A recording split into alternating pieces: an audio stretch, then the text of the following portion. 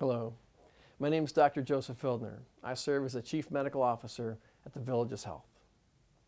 Just as having regular medical checkups is essential to good health, often identifying issues that require a change in care to prevent problems, we've come to learn that the same is true about medical insurance.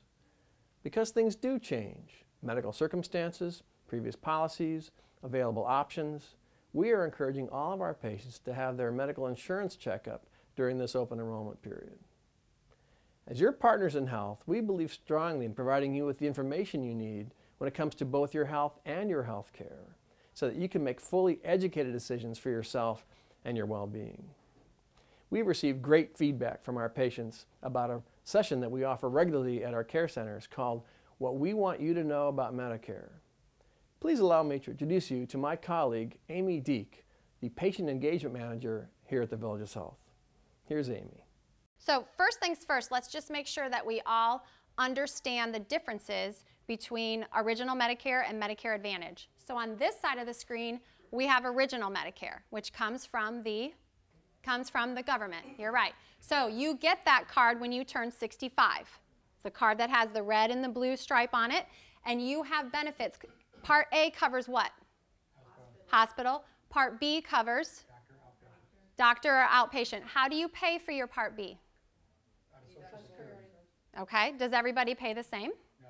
What's it based on? Income. You'd be surprised at how many people don't know that there is a difference. They know it comes out of their Social Security, but they don't know what comes out of their Social Security or why it comes out. So if you just had your Medicare card, of the Medicare allowable, what percentage does that cover? 80%. 80%. So then what do you do for the other 20%? You pay. You know what? Absolutely. So one option is I pay out of pocket. I cover the cost of that extra 20%. What else is an option? Okay, so let's talk about supplements or Medigap. Okay, so do you just get that or do you have to purchase it? Okay, so then what happens with your prescription or your medications? So you have to get a plan. So on this side, you could potentially have 3 different entities in your healthcare, right? You could have Medicare, which is the government. You could have the supplement, the company that you purchased your supplement from, and you could have another company that you had your prescription plan from, right? All right. So when we go over to the other side of the screen with Medicare Advantage, that is in the private sector. So in Medicare Advantage, you still get your A and B benefits. They still get paid the same way they do on this side. But in one company, one plan, one card, you have your prescription drugs, Part D, and you have some additional benefits. And those additional benefits are the benefits that I'm going to talk about today. All right, here at the Villages Health, we prefer Medicare Advantage. And I'm going to talk to you about some of the reasons why. At the Villages Health, we actually create partnerships between our doctors and our patients. They work together making decisions on their health. So the patient's the expert on their body, and the doctor is the clinical part, and together the two of them make decisions. So it would make sense that we would prefer an Advantage plan because that's primary care driven as well. That plan says that your primary care doctor is the one that can determine what's clinically appropriate for you, when it's appropriate and where it's appropriate. Your physician gets useful clinical data on you. For example, how many of you have had a colonoscopy? It's your favorite day, right? It was the best experience of your whole entire life. Do you remember the exact date and the exact year that you got it? No. But a colonoscopy is a very important preventive screening, among other things. That's important information for your doctor to know so that they can make sure that they're reminding you, or he or she's reminding you of when you're due. And every one of you may have been told a different time frame based on your family history, your medical history, and the findings that they found. That's important information to get. In an Advantage plan, they actually send that data to your physician so that together the two of you can make a plan and make sure that you're on time for your screenings. Let's say you get diagnosed with a chronic disease like diabetes or congestive heart failure. In an Advantage plan, you actually have the ability, if you're diagnosed with one of those things, to actually partake in a disease management program where you get extra resources, extra education, extra layers of clinical people that can help make sure that you are keeping up with managing that disease on a day-to-day basis. That's available in an Advantage plan. So one of the things that we get a little bit of pushback from patients is, I don't want somebody to tell me which group of specialists I can go see. I want to have freedom to choose wherever. But we actually think that the network of specialists that are credentialed, which means they go through a very rigorous process in order to be a provider in that plan, we think that's a very good thing, because that means that those doctors have been checked to make sure their license is current, to make sure that they're board certified, to see if there's any malpractice suits against them, the quality of care that they provide. So our physicians like the fact that those network of specialists are tight and they're credentialed, because that means that we're handing over that patient to somebody who's going to provide quality care. So the more clinically appropriate, I'm going to provide an example. I think an example, a story, is much better than just kind of going through and telling you what clinical advantages there are. So, for example, a patient goes into the emergency room. That patient is having some respiratory issues going on, a lot of coughing. If you've ever had a coughing fit where you maybe vomit, you can't sleep, you can't eat. So they go into the ER, they're feeling really rough. And that ER decides to put them upstairs in a room under something that's called OBS. You guys know what OBS means? Observation, that's right. So that patient gets to stay in the hospital for a wonderful day and a half. And then they decide that they're okay to go home.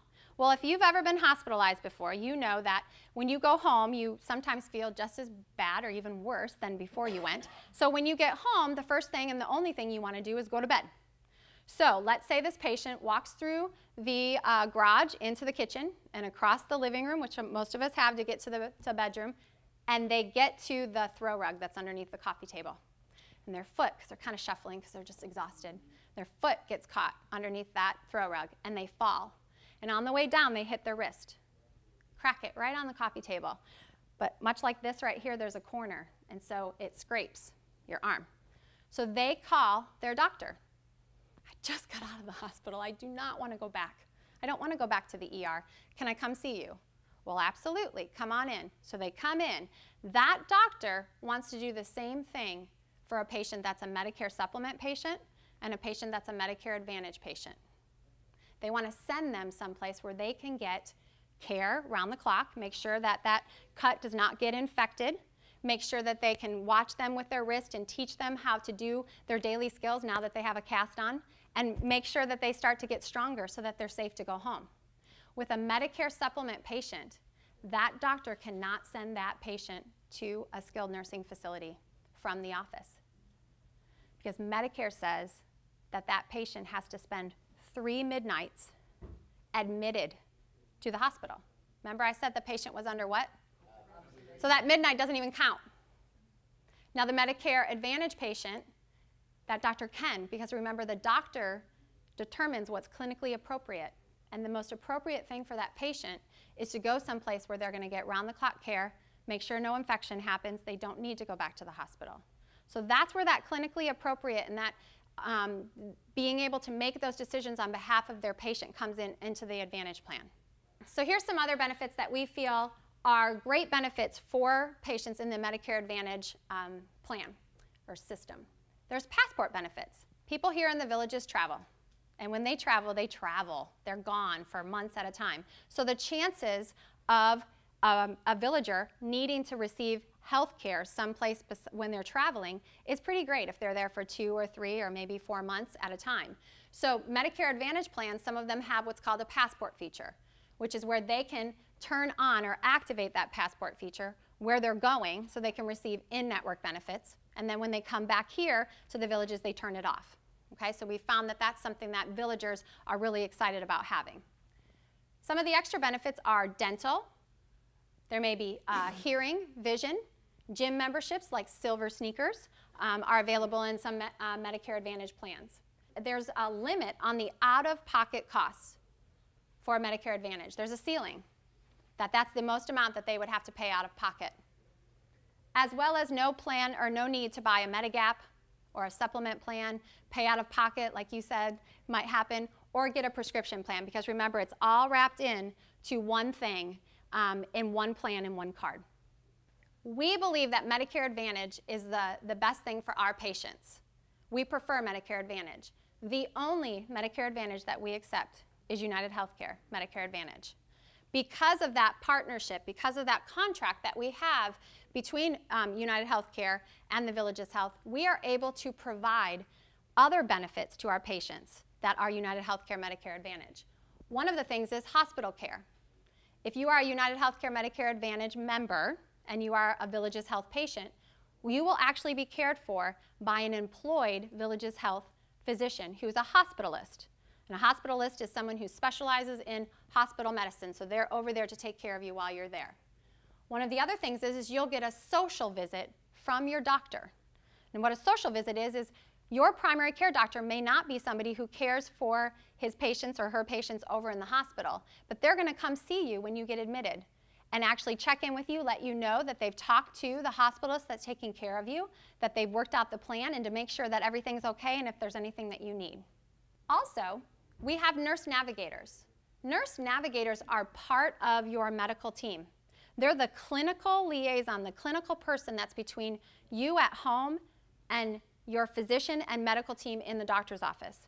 If you've ever had to transfer from the hospital home, it can be a very, very overwhelming, stressful experience. You have to find out how to get your medications, there might be new equipment, different things like that that you need at home.